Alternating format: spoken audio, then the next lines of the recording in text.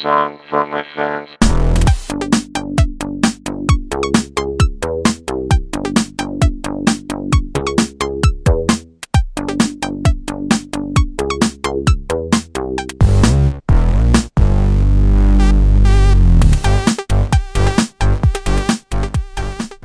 Okay, today we'll take a look at transmission, the BitTorrent client, and I'm going to show you some ways you can improve the speed of it.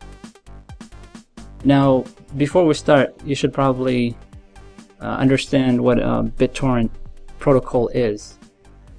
Basically, BitTorrent protocol makes transferring data over the internet faster, more reliable, and more efficient.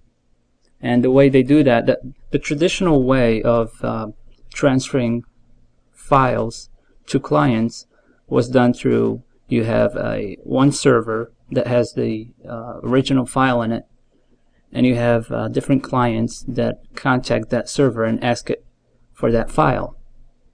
And the server will transfer that file to each client. Now that's fine, but when you have a huge number of clients asking that server for the same file, they can overwhelm it, and it will only provide those files to a smaller number of those clients, and that will make the process much slower, and if something goes wrong with the server, then that file will be offline, making it less reliable. So what the BitTorrent protocol does is when you ask for that file from the first person who has that file, it gives you parts, smaller parts of it, and as you get more and more clients asking for those parts, they also get those parts from the other clients that already downloaded those parts. So instead of getting that file from one user or one server, you actually get little parts from different clients who already downloaded those parts. And as you get more and more clients, that file becomes more available in more servers, which is just, clients' computers, and it makes the process faster and more reliable, because even if one of those is down, you can still get the file. Okay, so I also heard that some people are saying that transmission is slow. It's slower than other clients. Well, that's not really true, because all of those clients are using the same protocol, which is BitTorrent. What could cause that, a slow connection is some settings that you have in here. And to check those settings, go to Edit, Preferences.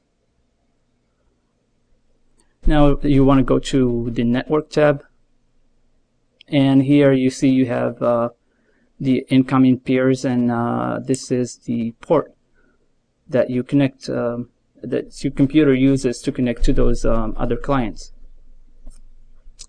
And as you can see here, you have a button to test the port, and if you click that, it should tell you if the port is open or closed. And as you can see here, it's saying that my port is open. Now BitTorrent has UPnP built in. UPnP will automatically communicate with your router and ask it to open that port. And if your router has that feature, you shouldn't have to do anything else. Your port will be automatically open. But if you don't, if for some reason that's not working, or you don't have that feature in your router, you can still log into your router and open that port. And since every router is different, you should probably look at your router's manual and find out how to do that. You can also go to the manufacturer's website, and you should find instructions there on how to open a port, or how to enable your UPnP features in the router. Now, so if you made sure that your port is open, there's another thing you can do to improve your speed, and that's by increasing this the maximum peers per torrent. And I noticed that this makes a pretty big difference. So if I change this from 100 to 150, that should make a pretty big difference. That's pretty much all you can do to improve the speed. There's another factor which you have no control over, and that's how many peers and seeds are available. So if there's a file out there with only one person that has it, or just a couple of people, it's gonna be slower. So it depends on the availability of that file too. Okay, try it out, and if you have any problems with it, just let me know and I'll help you out. Thanks for watching.